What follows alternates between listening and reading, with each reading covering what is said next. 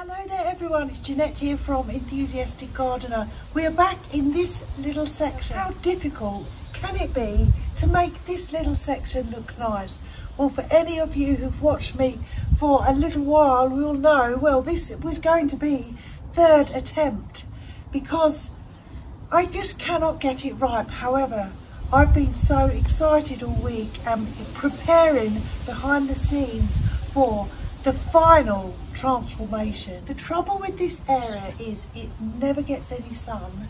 It is about that deep of soil, and a whole semicircle is the remains of an old tree trunk, which we had a tree here which had to be chopped down, and so there's no room to grow. Now I've thought this is what I'm going to do. First of all, I'm going to move this fountain elsewhere and I'll have the perfect solution, and then I'm going to show you what I'm planning for this, and I've been so excited. So first of all, let's move this fountain and come with me and I will show you where I'm planning for the fountain to go. Just around here I have thought this is going to be perfect. You see that little square there?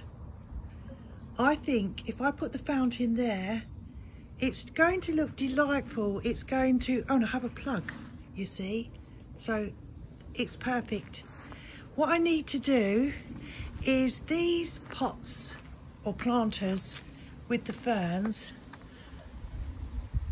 which the ferns are doing very well. I think all I need to do is just move them along very, very slightly, maybe a couple of inches, just so that I can get the fountain, you can see the size of the fountain there, just flush against the edge of the cabin there.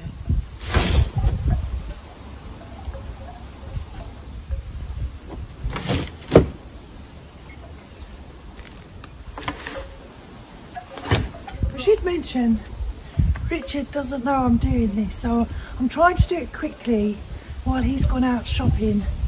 So, because if he sees me do it, he will veto the process, I'm sure.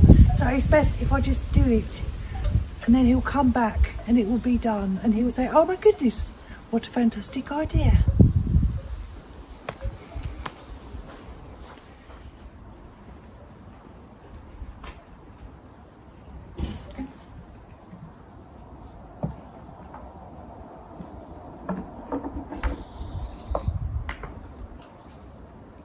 What is Mummy doing, Lottie?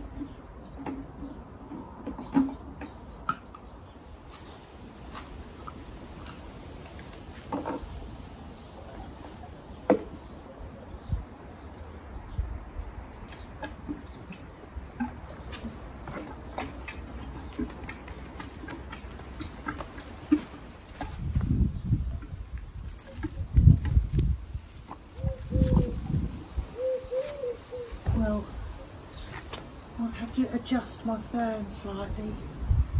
I think it's very tranquilly beautiful. Right, so that's there like that.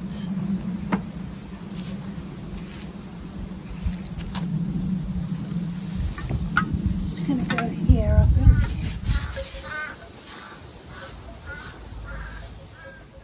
Let's just see. Make sure it works. And then what I can do is tidy away these .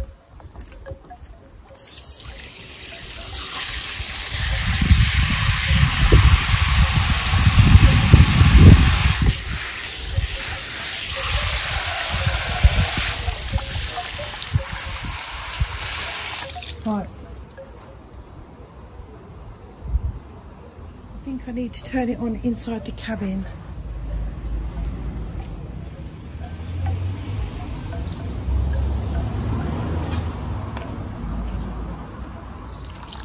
Yes, action.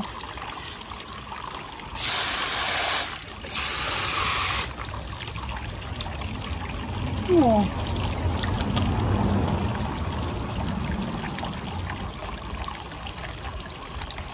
I think that looks lovely.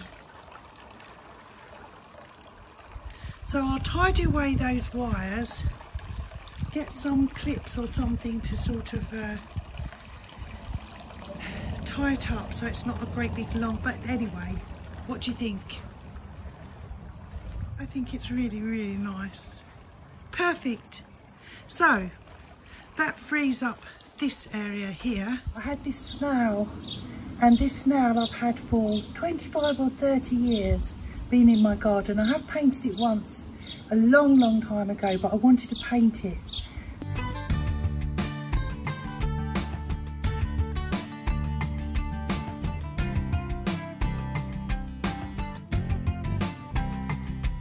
So I decided to spray it black first of all, just to get a base coat on it.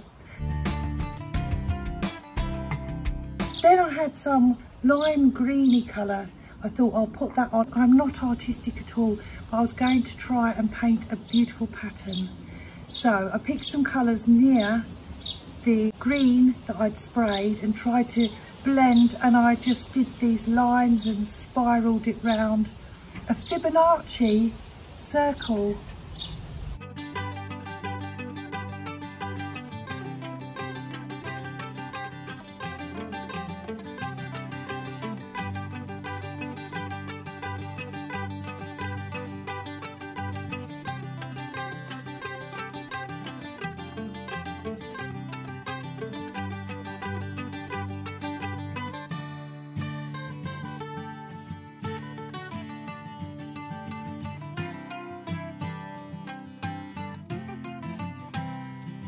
It looked absolutely awful, dreadful. So I went ahead and painted most of it brown, and I just left a couple of little bits of the original colours exposed.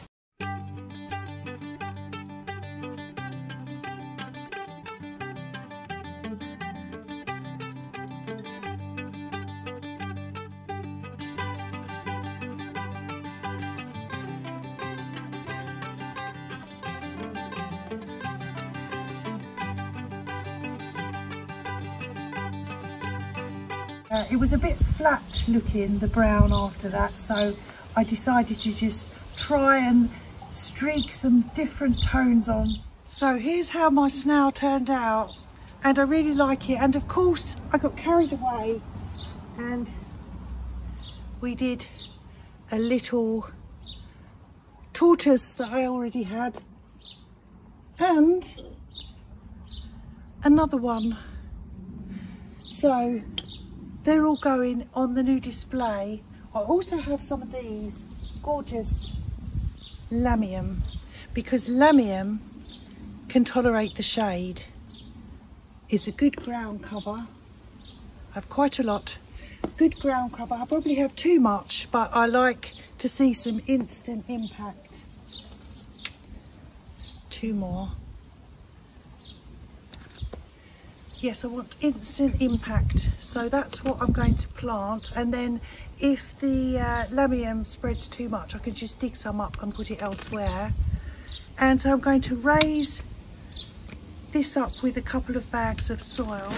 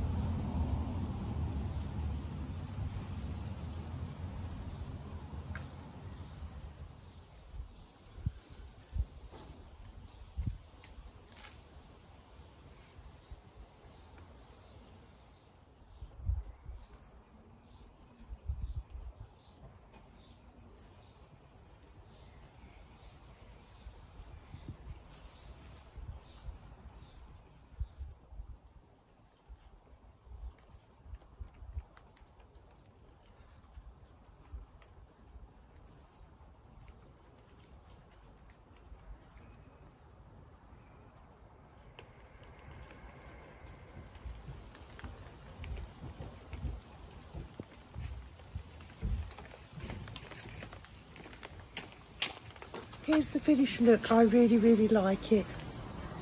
Lamium should be okay in the shade all the time, but I'm very pleased how my snail turned out.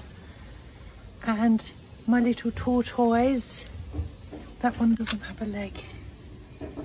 Maybe we should turn him round so we don't notice.